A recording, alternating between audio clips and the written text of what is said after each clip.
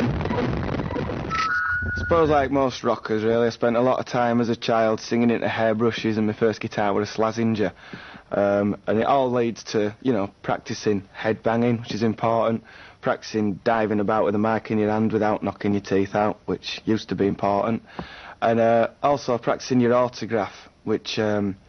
when you actually get round to signing your autograph is a great pleasure. I remember once being in Finland and we were playing a gig with Black Sabbath, and Mark had come off stage and he got surrounded by a family of Japanese people, and they all got round him and they were going, "Oh yeah, autograph, autograph," like this, and Sark went, "Who am I?" And they went, "You're Jeff Nichols from Black Sabbath, the keyboard player that no one's ever seen." And Sark said, "I'm Jeff Nichols," and they said, yeah, will you sign this? So he had all his photographs taken with the family like you do, and then I had to ask him if he spelt Jeff with a J or a G, but he spelled Mark with an M, so,